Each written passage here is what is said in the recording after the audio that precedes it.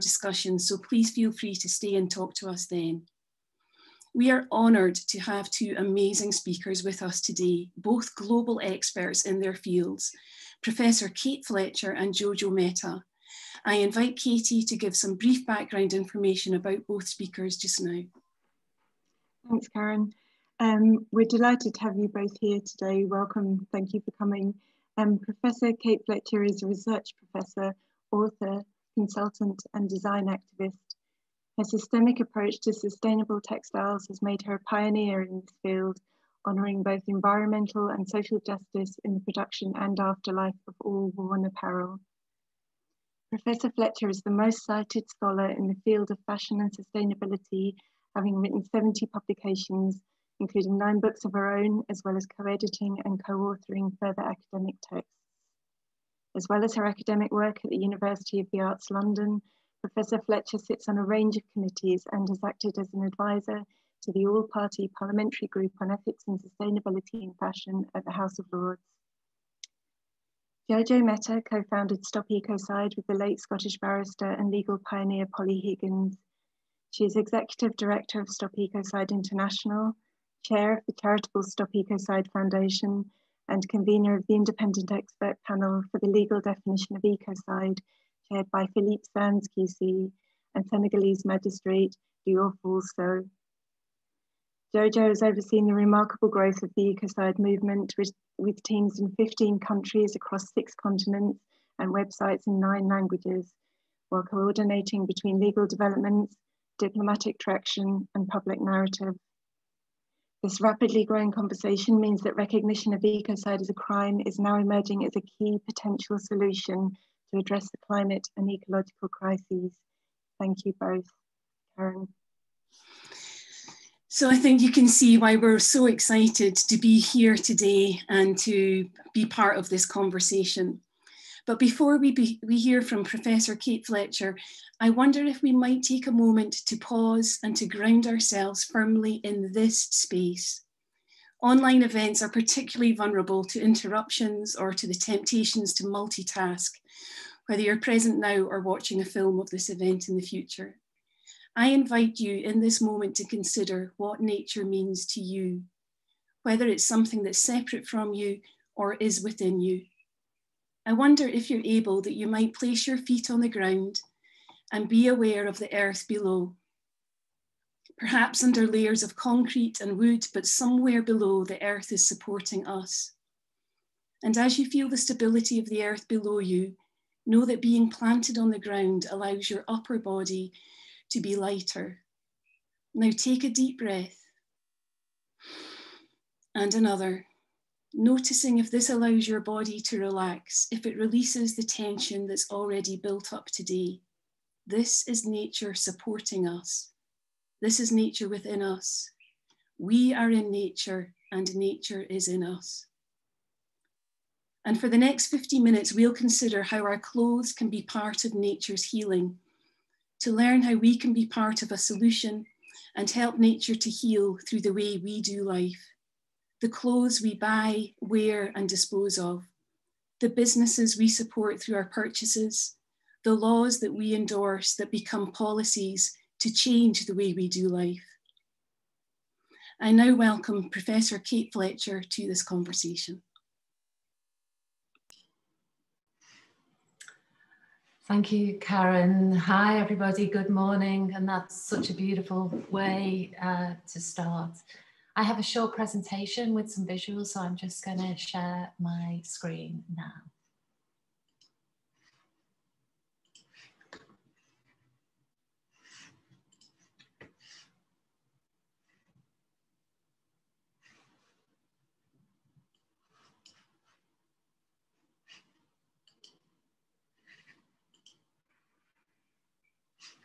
Great. So it's a real pleasure to be here today. So I wanted to start by telling you a little bit about what happened when I attended a discussion meeting at Cambridge University a few years ago. So a group of us, and they included engineers, theologians, designers, psychologists, sociologists, These people, we were all gathered there to grapple with a very thorny question. So in this current era of climate change, biodiversity decline, and a growing human population, how do we reduce the environmental impact of producing and consuming materials, including those, of course, that end up in the clothes that we wear? So the closing remarks of this meeting were very pithy, you might say. So the first was that, yes, technology is good at reducing impacts, but it has very real limits to its ability to improve things. And we're pretty much at those limits at the moment. Yet still, somehow, a techno-fix dream still permeates society. The only solution, this group of experts said, is less stuff. There aren't any other options. So there is perhaps no part of contemporary life that reflects consumer culture more than the fashion sector. And the language of the consumer society in the clothes that we wear and buy is so overriding that we hardly even notice it. It's like normal to take part in fashion primarily by going shopping for new garments. It's expected that these same garments will look stylistically sort of incongruous, outdated in just a few months. And it's usual, of course, we know this, but to discard rather than repair. Indeed, buying new clothes and getting rid of existing ones has become an established component of modern living. And we tell ourselves that this is a story in which progress is synonymous with economic growth, with buying more, with shopping, including for new clothes. And a theme running through this idea is more and cheaper. And in the first decade of the 21st century, clothing prices in Europe fell by a quarter in real terms. And in that same period in the UK, we bought 20% more clothes. This, of course, comes at a cost, and today it's estimated that 20% of global industrial water pollution comes from textile dyeing and finishing. And more than 60% of all clothing ends up in incinerators or landfills within a year. Over the last 2 decades, a massive amount of work has been done to try to counter pollution and other impacts associated with clothes. And this has led to a real sense of change. Yet in that same time, the amount of clothing, the volume, total volume of clothing has increased. And any attempts that we've made to lessen the impact of the fashion sector have been completely outstripped by the fact that now there are more garments in circulation. The metric that matters here is the impact of the system as a whole. And this shows that things are getting worse, not better. This is a chart that's from the Ellen MacArthur Foundation. And it says, I mean, something that we could probably guess, that the number of units, as that increases, the number of times we wear each garment we have reduces. I mean, it's sort of obvious, isn't it? But this sort of challenge of more and of reducing costs isn't a challenge that we can solve simply by continuing to fine-tune the offer of the fashion industry as we know it. This isn't something that's achievable by efficiency improvements. And it's a challenge because you can't do this. It's a challenge with much deeper roots, with roots in the underlying ideas and structures that influence the activities of the fashion sector as a whole. And this, of course, impacts things like how we live our lives and what is happening with the climate. But these structures, these underpinning structures, are things that we can change. These structures also require us to think about how we can reduce demand for materials. This may feel a bit of a red flag, this idea of perhaps less and reduction. It may run counter to the priorities that maybe you or maybe constituents in Scotland have. around job retention, around livelihoods. But what we see is that environmental quality is higher where income is more equally distributed. So where there are different sorts of priorities, what we know is that environmental quality is higher where people are more literate, where civil and political rights are better respected. What we see is environmental quality is higher when people power, not economic growth per se, becomes the focus of our projects, of our legislation. The priorities of the environment and those of citizens are inevitably interconnected, two sides of the same coin. And we need to begin to find ways to talk about less alongside life choices for people in new and different ways. The good news, I suppose, is some of us are already doing this. For more than 5 years, I gathered stories from the public in 3 different continents about how they use clothing, about what fashion is and what opportunities for apparel might be when they're not confined to the idea of fashion as shopping. I suppose what I was interested in was the widespread but very little appreciated skills, ideas, behaviours and tools associated with using clothing, with maintaining them, with keeping them going and wearing them over time. I was interested in this because using things is not based on, not dependent on producing and consuming more. Because use and ongoing use is actually a route to less. So I'm going to tell you a few of these stories now. So this is a garment that was brought along to a photo shoot in Melbourne, Australia. And it's a piece that the owner of it can wear in many different ways, but she only realized that she appreciated its versatility after she'd worn it many times. The point being, I suppose, that in order to appreciate the potential of what we already own, we first need to use them over and over again. So there's a different sort of requirement here for time and our relationship with garments. This is a waistcoat as it started out. This chap who lives around the corner from where I live in the north of England brought this along, and he said it started out as a waistcoat, which was quite narrow fitting.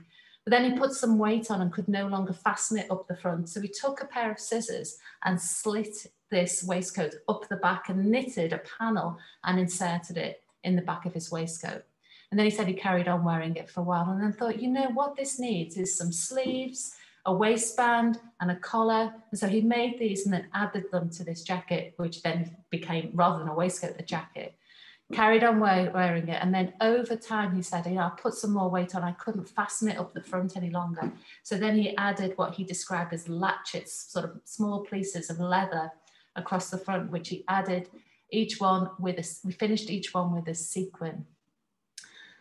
The knowledge and the skills that a man like this, not a tailor, just an ordinary citizen, the knowledge and the skills that people have to open up a garment and adjust it to fit, contribute to a really rich and confident society. They remind us about ingenuity and resourceful possibility. And I suppose what they do is they help replace consumption with action. Evidence suggests that these things, using things fully and with pleasure, satisfies many of the same needs we try to meet when we buy new goods. And this, as a different example, was brought to a photo shoot in London. It was an old purchase, not made from an ethical brand, but its wearer saw that in dressing in it for more than 30 years, he'd sort of made it ethical. He'd changed the values. What's important here is that he didn't crack open his sewing box and think, oh, I'm going to set to with a needle and thread. Instead, he changed the thinking that he has about the clothing he already owns. And this, a woman in her 80s and her 3 daughters and 2 granddaughters who competitively wear the same dress. Perhaps what all this is pointing to is that things, of course, need maintaining and tending no less than buying and creating. And what we've done up to this point is focus very narrowly on what fashion activity is. But here we have an opportunity to broaden our sense of what is important and begin to invest and talk about clothes in a much more integrated way. I suppose what I'm trying to suggest is that we follow the lead that was taken by Einstein and Kuhn regarding thinking about the approach that we take. We have to transcend the paradigm that we're currently working within, which creates the problems that we're facing. And we have to do that, otherwise we'll just replicate the same problems in every idea that we have going forward. So maybe what we're saying here is that we need instead to prioritize new ideas, perhaps something like usership, which ties into the core economy in new and different ways. It's a core economy that is based in households, it comes first. It's about prioritizing the sustaining of the essentials of family, social care, empathy, teaching, reciprocity. I suppose it's fashion with dignity, with opportunity, community within planetary limits. Historically, governments, of course, have opted to tax what they could rather than what they should. And certainly when you need to get the beat of a system, something like fashion, we need to watch it, we need to know how it works, pay attention to the value of what's already there if we're going to begin to think about how to intervene. What we know at the moment is, and this is a challenging message I accept, that is that growth and the economic growth doesn't clean up environmental harms. Frequently, we're encouraged just to do more business activity because that will enable us to invest in more environmental projects. But what we know is that it doesn't clean up environmental harms. If anything, it just spreads them out.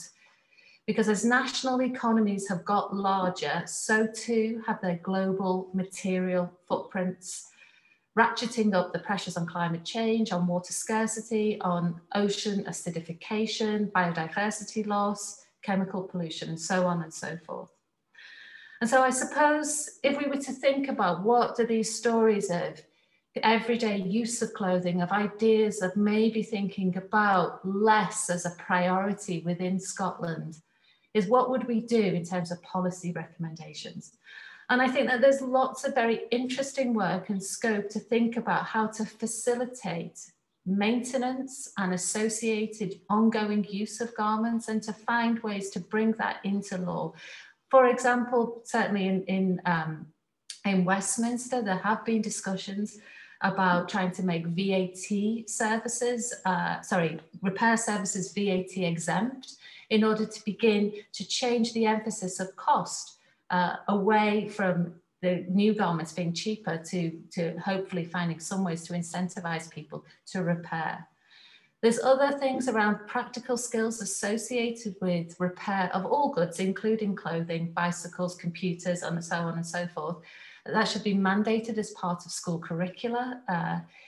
And then there are other potential ideas. Is there a way that we can incentivize or recommend that fashion magazines, for instance, carry at least one photo shoot of garments that have been already worn for more than 5 years, so that a visual language is developed of acceptability and ongoing use of clothing, rather than this total emphasis on new and more. Anyway, there's so much to say, but I'm going to stop there for now. Thank you. Thank you, Kate. Just going to open up the floor for 5 minutes discussion just now. And yeah, wondering if any MSPs would like to, policymakers would like to ask questions. Hi, it's Rachel Hamilton. Hi. Thank you for that, Kate. I represent a constituency called Ettrick, Roxburgh and Berwickshire. It's in the Scottish borders. You will know it for having a massive presence on the stage of the textile industry. The cashmere industry is very strong here, as well as weaving, dyeing and finishing. And it obviously, you referenced the reliance on a lot of industry in terms of jobs. I suppose it's just to really make the point that, we know that these industries use high amounts of energy and water and indeed chemicals as well. But I suppose without I think it's a transition. I think I wanted to make a point that this is about transition, and this is about a long-term aim and objective to transition some of these industries into perhaps using more environmentally friendly and sustainable methods. But I think that will take that just doesn't take policy, that takes sort of investment in capital, technology, innovation, and actually skilling up people in new ways.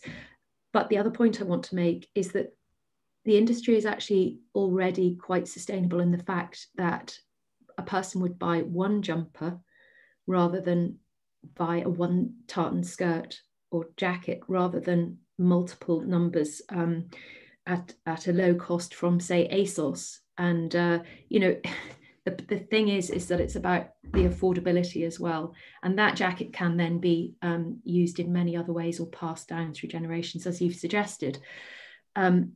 But at the initial point of purchase, it's actually quite a lot of money, because we know that it's from a good quality source. It's been procured in a good way. There's so many questions here, and I mean, I just want to make the point that I don't want to undermine what is a really important industry here, and I'm willing to sort of listen and talk and work alongside anyone that has any suggestions, really.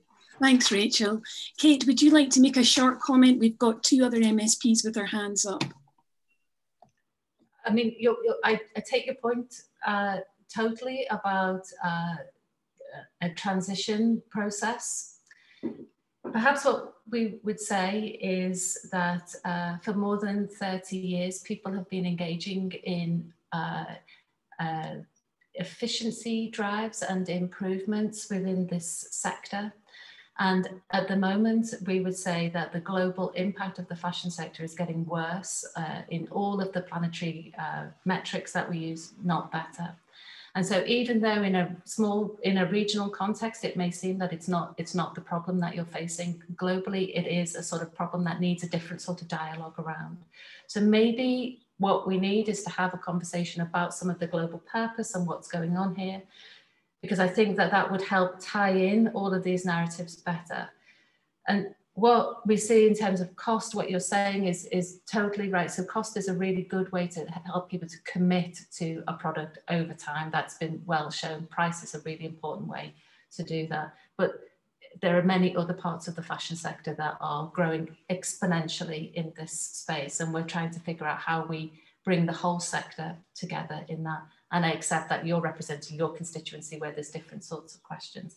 But I will go on to talk a bit about local adaptation and the significance of thinking regionally about this in a few minutes. So perhaps that could be a conversation that we continue. Thanks, Kate. Monica. Thank you so much. I think Rachel covered so much. Probably some of my questions have been addressed. I think for me, it's about how we can look at the challenges around affordability, because we know that it's the people who have the least, who have the most limited choices, and there's a lot of stigma about pre-loved clothing. So I think if you're higher income, it seems to be quite cool to be investing in pre-loved pieces, but if you're from a poorer income background, there can be a stigma around that. So we've got to try and challenge these cultural issues. I suppose what I'm thinking is, as we try and recover the economy from the pandemic, there will be a lot of political pressure to encourage people to get out to the high street, to go shopping and to consume more. I think that's the messaging that the public will be hearing. So what would you like to hear us say and do in the Scottish Parliament to, of course, encourage people to support their local economies, but to do that in a more sustainable way, as you say, within those planetary limits, Kate? Thanks, Monica. Kate. That's a brilliant question, because actually that gets to the heart of so much here, because it's full of all of these really difficult trade-offs. I mean, class, you're right, is a really critical part of this.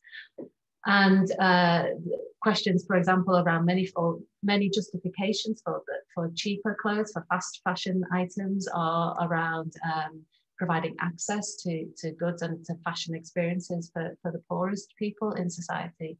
And it's often framed in terms of a democratizing fashion.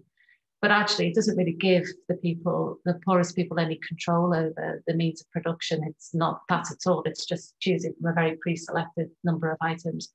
But it's certainly true that there's very little cultural capital that people feel over fashion from lots of different backgrounds, particularly lower class backgrounds. I'm from Liverpool originally, and I'm from a working class community, so those sorts of issues are central to me.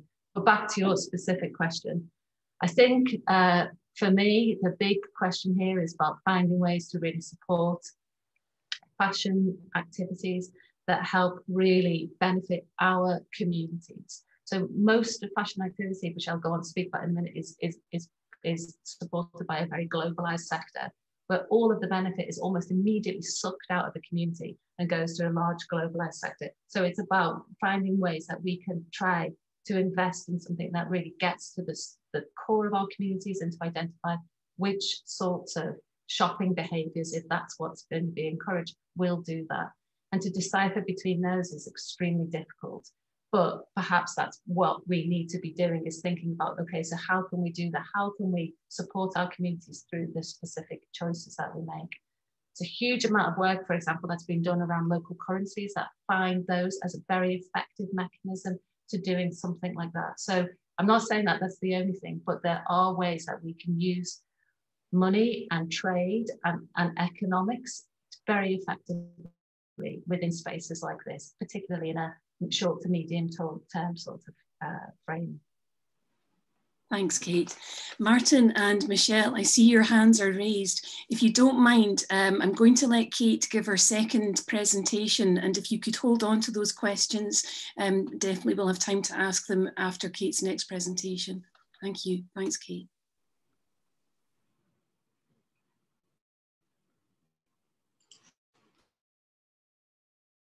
Just opening it now.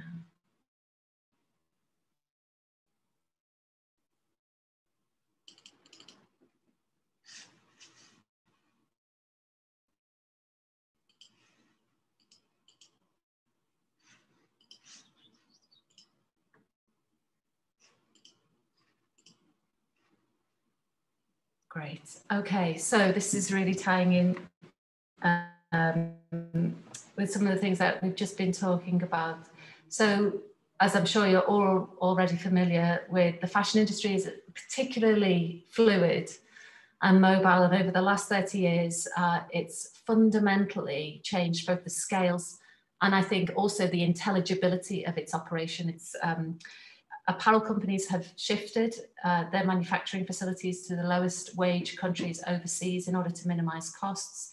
And this is a picture that's been sort of, the wheels of this have been greased by international trade quotas being lifted and the easing of caps and restrictions.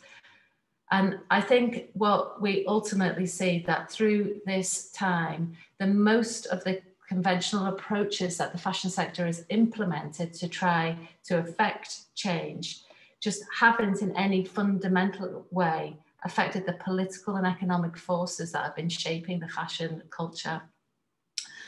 And I think this is where we're at now. We're thinking in different ways about what fashion can be, but by also thinking in terms of the political and fashion structures that shape what we go on to do. So localism may or may not be something that lights things up for you, but what it is an alternative that is being mooted and is generally within the environmental movement. It's offered as pretty much one of the most convincing solutions to many of the issues that we face.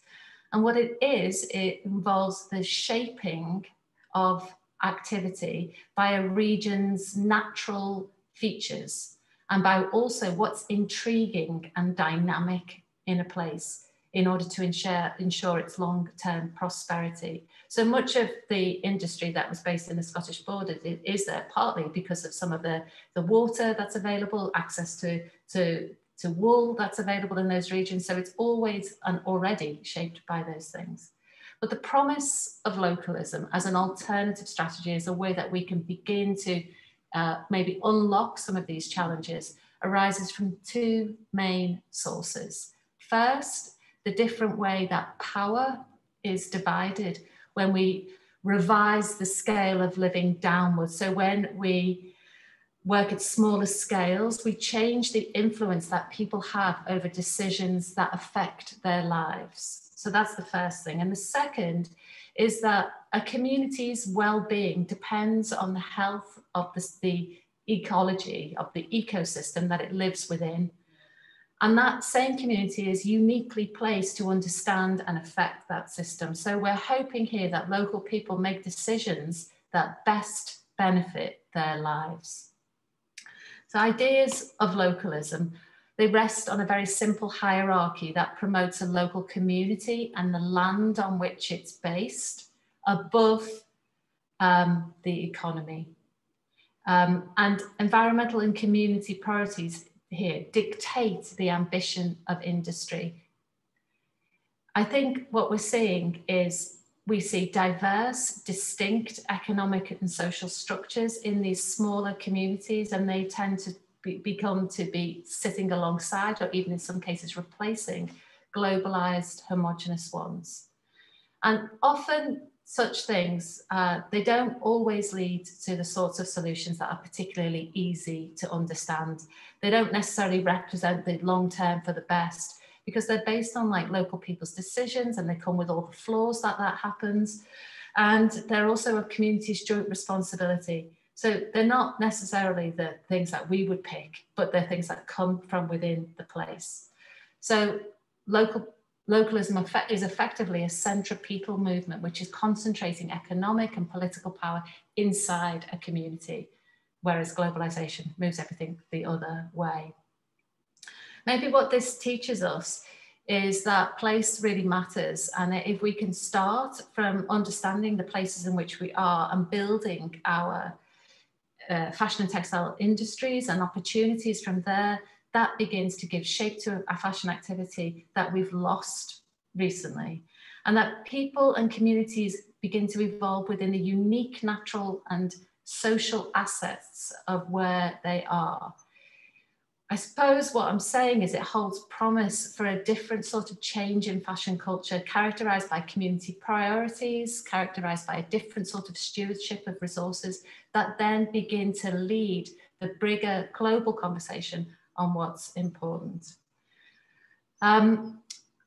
Critically, localism isn't just about regional manufacturing and decentralized distribution of, local regional tiers of industry production. It includes this, but it's other things too. And it's not just traditional fibre, it's not just heritage pieces or tweed or country wear, it's something more than this. It's all of the activity that happens in a community. And this may feel that I'm banging on about all these sort of unseen parts of what fashion is, but it is the case. So I live near Macclesfield in the north of England, and we had historically a very strong textile industry. It's almost none of it left now. But this is really important that we see this whole picture, because we're trying to understand the cumulative effects. We're trying to build understanding so we can take responsibility. We're trying to see localism as garments, as the things that people do with their clothes, as production, as people, as place, including the unpopular bits. Because the reality, including in a town like Macclesfield and many of the towns I'm sure that are similar to that up and down the UK, is it's not really very pretty.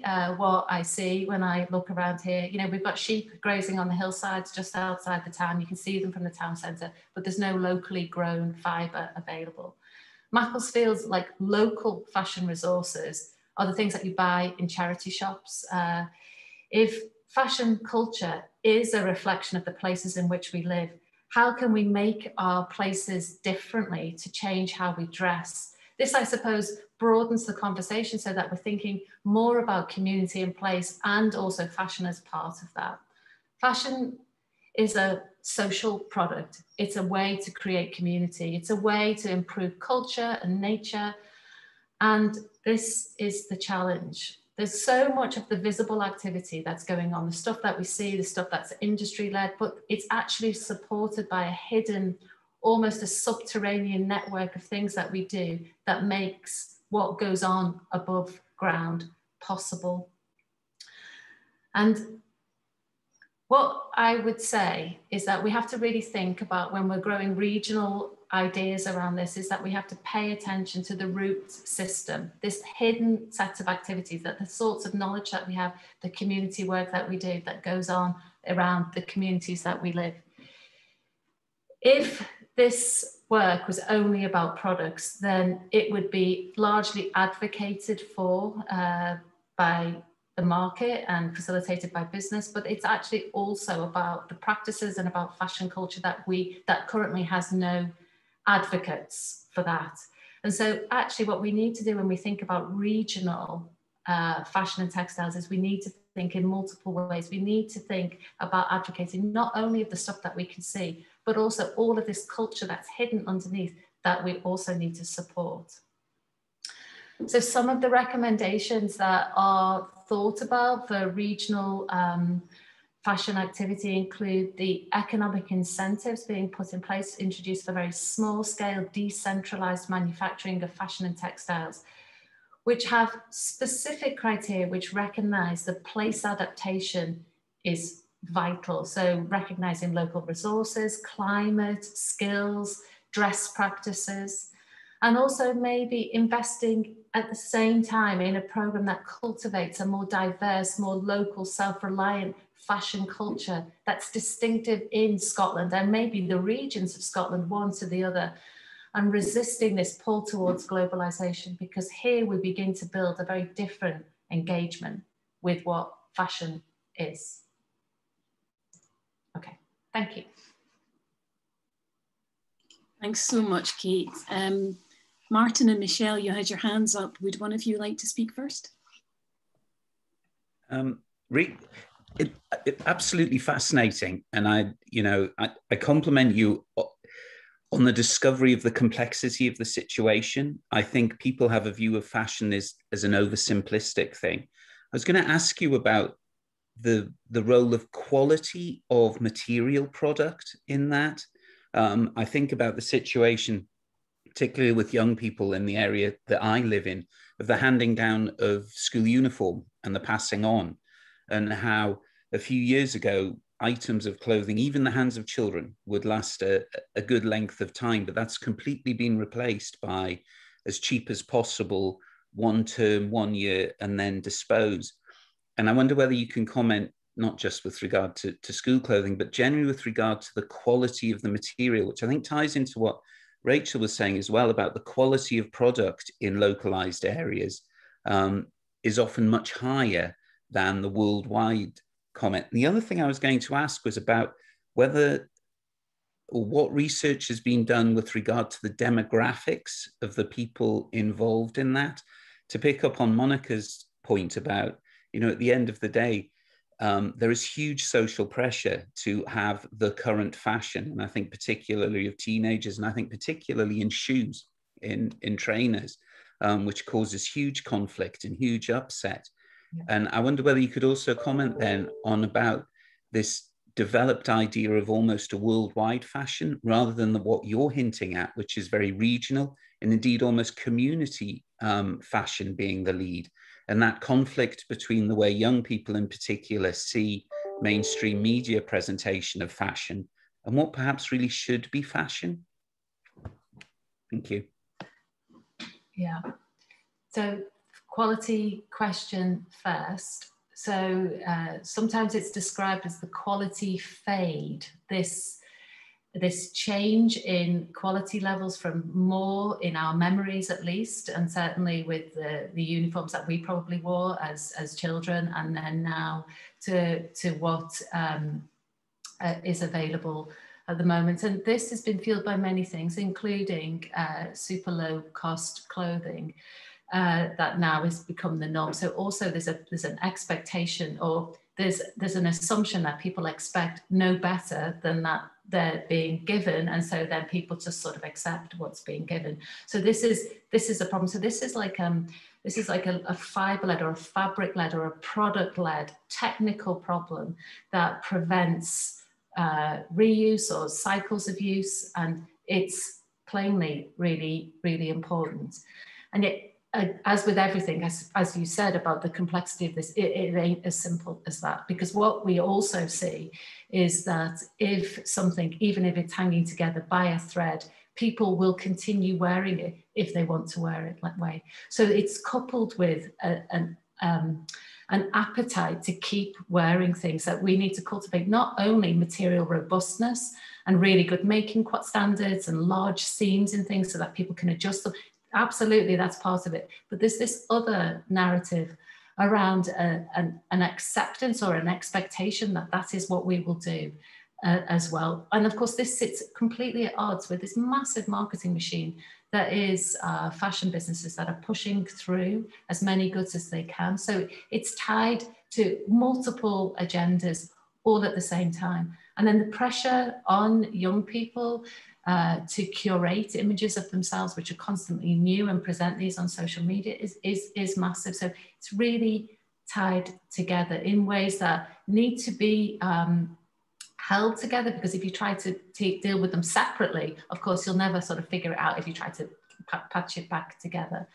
But yes, the pressure on increasing consumption and experimentation through image and through appearance is colossal, and fashion is part of that story. But fashion itself, historically, the origin of the word and the idea, it was never our experience of it now. So originally it was making things together in groups. So originally its origin is in making things in communities and in groups. So if we were to sort of understand both the power of what fashion is and try to mobilize that, and maybe to honor other ideas of what fashion could be, it could be completely reframed. But yeah, I mean, the pressure on young people is colossal. It's insane. Yeah. Thank you so much, Kate. Michelle, I'm still aware that you have a question to ask, but as time's going on, I'm just going to introduce Jojo to speak to us just now, and there will be time at the end of Jojo's presentation for another question or two. Thank you so much, Jojo. Thank you, and what a fantastic and fascinating forum to be in. I mostly am focusing on very kind of top level international legal side of things, and listening to Kate and to all the questions really has made me it's been such an opportunity to hone in on a particular instance or industry where what we're working on in terms of criminalizing mass destruction of nature has a really important relevance. And I think, I mean, Kate touched on, a number of times on how the problems that, the fashion that we're facing with this sustainability and the fashion industry are really systemic, and that, they have quite deep roots. And I think that what we're working on at the Stop Ecocide Foundation and this growing movement is addressing not so much all the different ways that game can be played and improved in a given industry, but actually what the ground rules are by which we're allowed to play.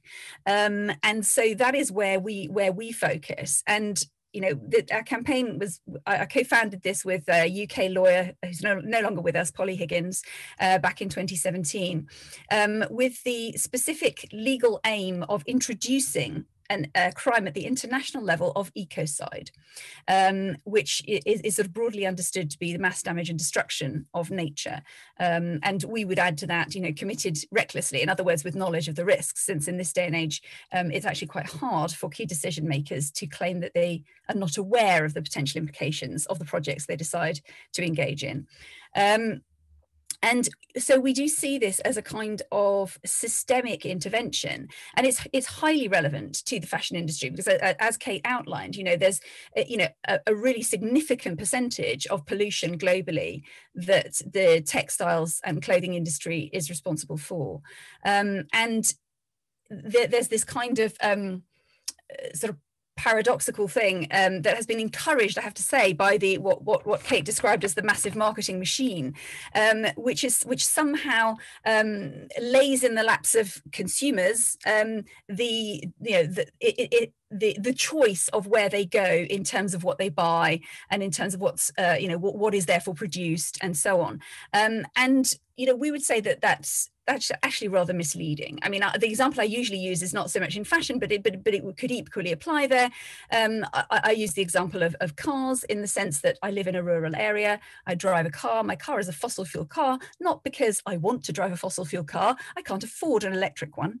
And that ultimately, that decision, it traces back to the billions of dollars of subsidies that go towards fossil fuels, and the policy decisions that don't support alternatives. And I believe that this, a similar parallel could also be made with with the textile industry and other industries too, other sectors too. And so what we sort of aim to do with this, with introducing a new international crime, is to effectively create a kind of a parameter, almost like a safety rail. Because the crisis that we're now facing globally, the challenge that we're now facing globally in terms of climate and ecology, it's actually very difficult to overstate it. We're now hearing from so many different directions that this decade, between now and 2030, is going to be really decisive in terms of moving the whole sort of global culture and economy towards a sustainability, and ultimately towards what we sincerely hope will be a thriving situation in a very different mode. In other words, currently, the recent decades of our approach to nature, which is very much of a kind of extractivist, treating nature as a sort of bank of resources, that approach, we can see is rapidly becoming a kind of a flat earth attitude, if you like. I mean, we know that, if you walk west for long enough, you're going to realize the world is round, in the same way as you keep extracting resources and keep polluting, the ecosystems that you're using for those resources, sooner or later, you don't have those resources. So there's a very kind of basic factual reality check involved in what we're doing. And while I completely appreciate the MSP's contribution, I think it was Rachel who was talking about the time taken to transition. This is very much something that we believe is hugely important, and it's one of the reasons that our campaign aims to progress this crime at the international level, is because a transition period is needed. In the sense that transition policies need to be put in place. The corporate sectors involved, including the textile and fashion industry, need to be able to evolve compliance pathways in order to fit a new ground rule. I mean, right now, you can't go to a government, as we all know, you can't go to a government and ask for a permit for your new business that's going to involve killing a few hundred people. I mean, you just can't do it. It's criminal, and not only that, but it's completely morally unacceptable. But you can go and get a permit to, drill for oil and gas, engage in industrial fishing of the kind that destroys whole swathes of the seabed. You can if you don't even need permits to use a lot of toxic pesticides. And so what that kind of illustrates is where our attitude towards nature sits. In other words, our legal system and our kind of the sort of moral framework that we associate largely with criminal law in our dominant Western way of thinking, puts people and property above the relationship with nature. And we're just now, we're now kind of really beginning to realize on a global scale how dangerous that is in the long term. And so there is this need, and I think the need is quite widely acknowledged, the need to move in a new direction. But it's actually very difficult to do that if the parameters are not in place. And I think one of the reasons for this is that finance and what kind of, the flow, if you like, of our economic system is finance. And it flows very much like water. So it goes where it's allowed. It goes down the path of least resistance.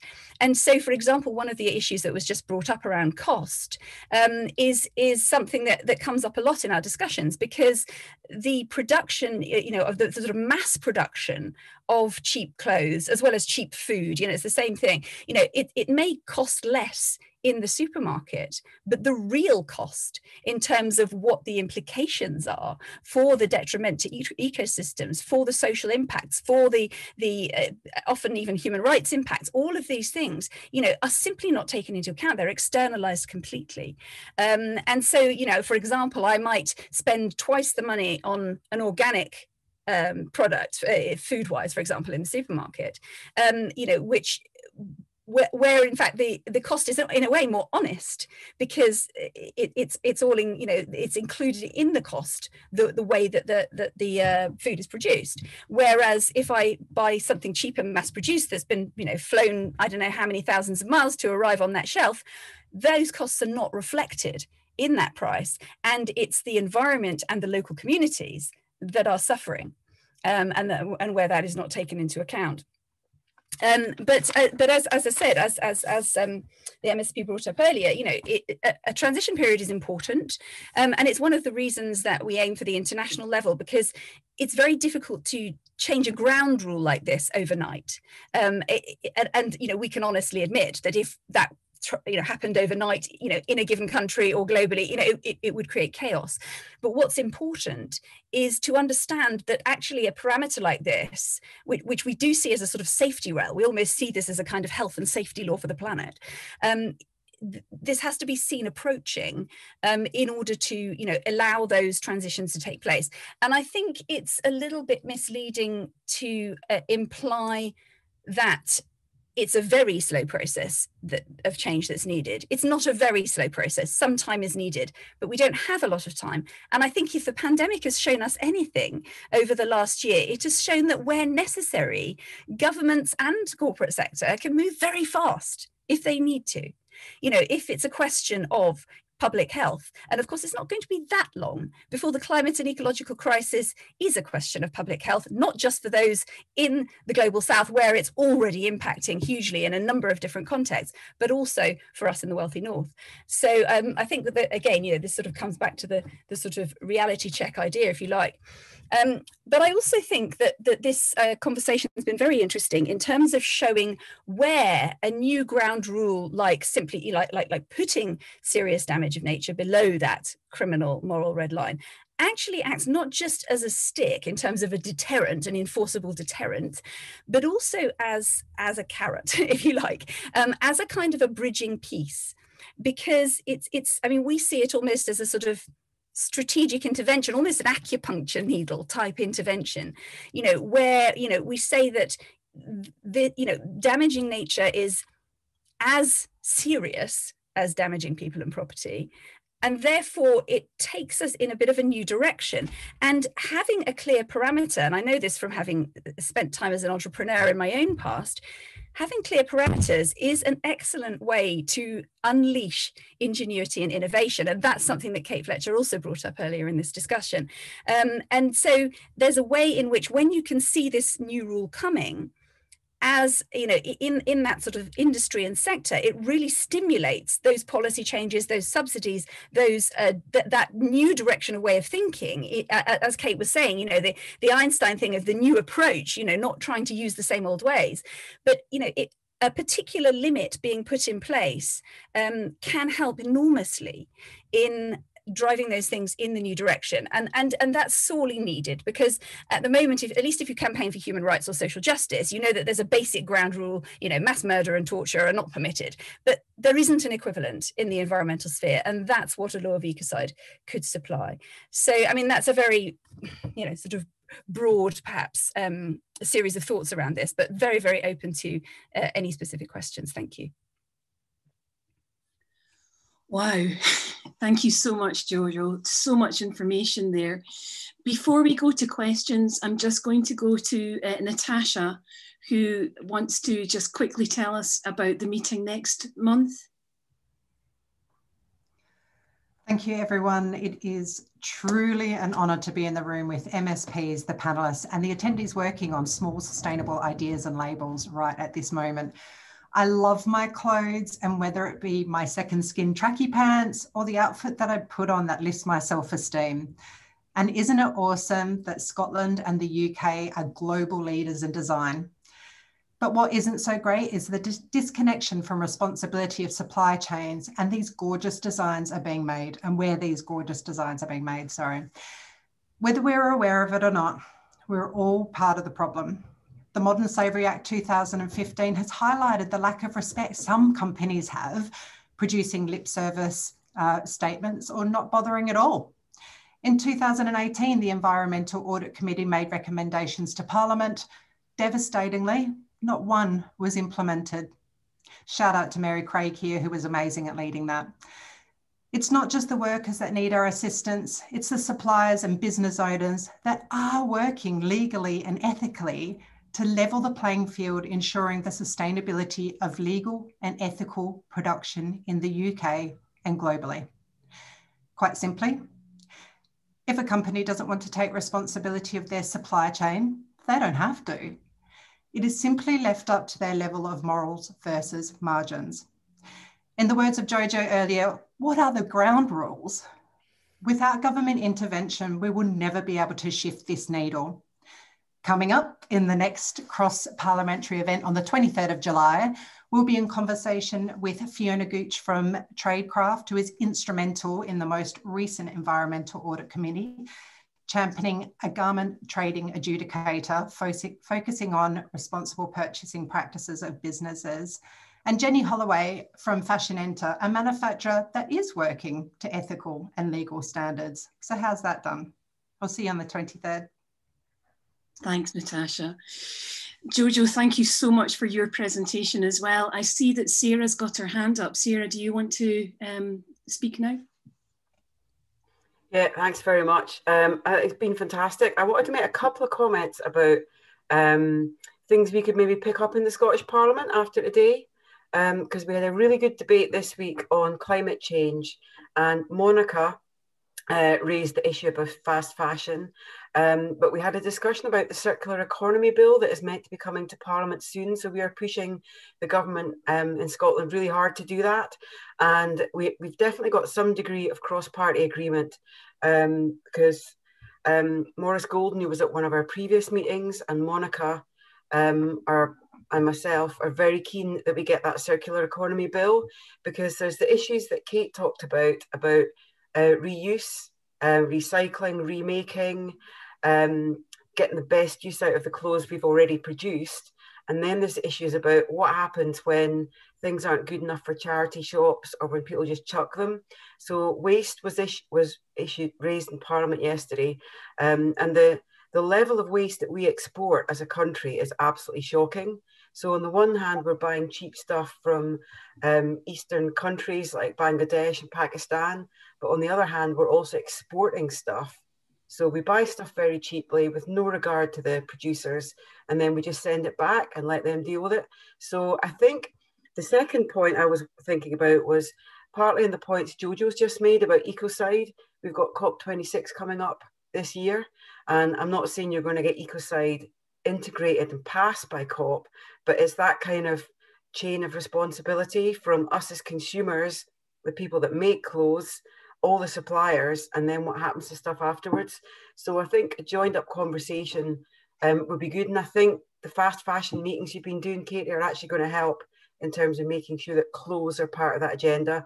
And my final thought is about what government does in procurement can actually influence supply chains as well. And that could be central and local government. Thanks. Thanks, Sarah. I realise that we've got to 11 o'clock and that some people will be leaving now at 11. I do just want to take this time to say thank you from the bottom of my heart to Kate and Jojo for being here and for bringing such insight to Scotland and to our policymakers. We are happy to be here for a bit longer. I know that I've promised Michelle to, who's been waiting patiently to ask questions, but I appreciate that people will have to leave. And so I just want to say an official goodbye, but also Michelle, quickly come in, say your question. And also Jojo, I don't know if you want to say anything in response to what Sarah's just said before Michelle asks.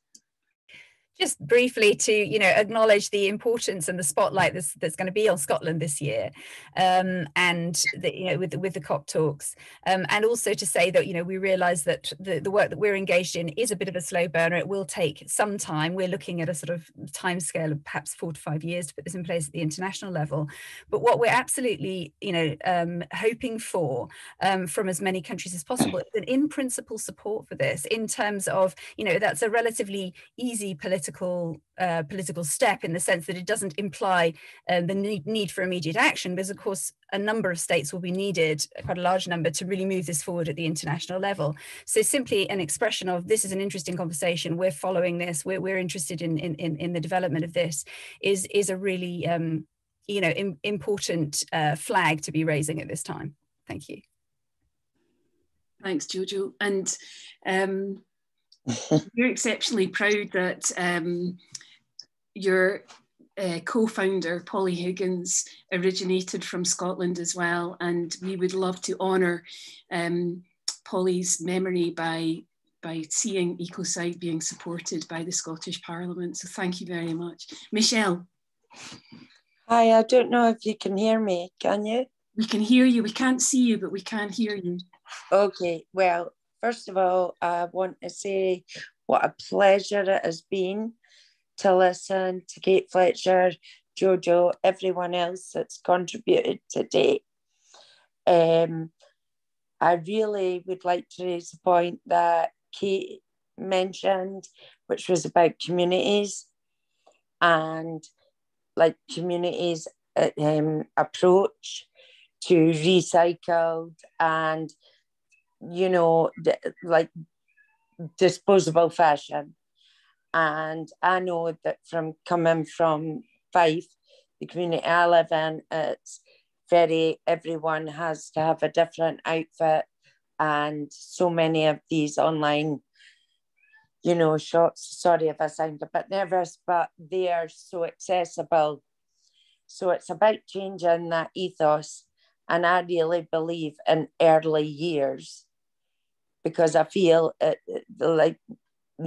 that's where perhaps it would be a good approach. Do you understand what I mean?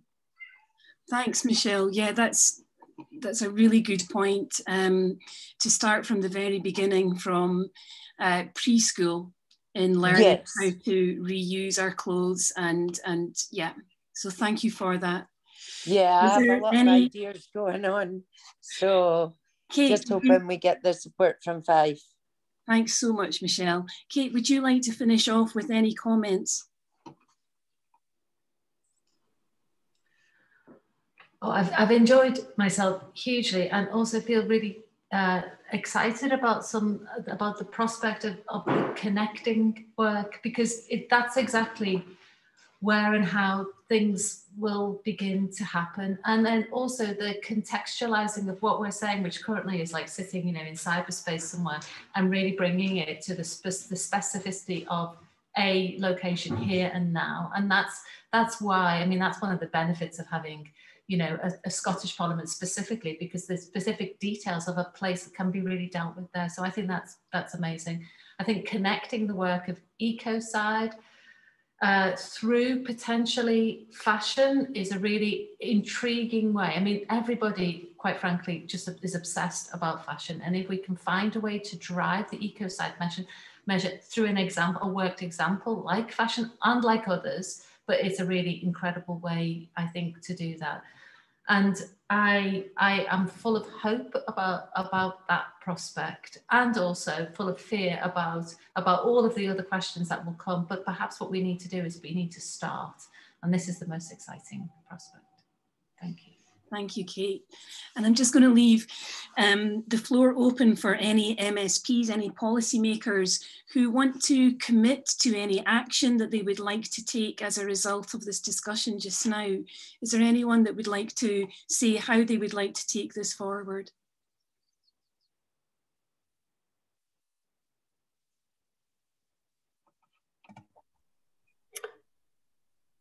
Karen, I think the circular economy is a dead good way to do this, because it's going to be measurable. and it's a debate that will come up in Parliament, and we can insert this into it. But I think also this, I've just mentioned that we got an amendment passed about school curriculum and climate change, and that we could link in that issue about clothes, fast fashion, where stuff comes from, because sometimes when you change young people's attitudes or give them information, they actually go and change their parents' attitudes, and that wider society issue as well that was talked about earlier on. So I think, yeah, just keep the information you've given us today is really useful in the chat box. So that will be at least 2 hours of chasing those web links, but it's been dead useful. Thanks. Thanks so much, and a great connection with what Michelle raised earlier about education and young people as well. I'm going to close the meeting now. Again, thank you to each and every one of you who's come and shown the support and an interest in this topic. This film will be made available, and we will be sending you emails so that you can access that. And yeah, we look forward to seeing you next month on the 23rd of July, for those of you who can make that. Again, thank you again to Kate and Jo in particular, and goodbye to everyone. Thank you, bye.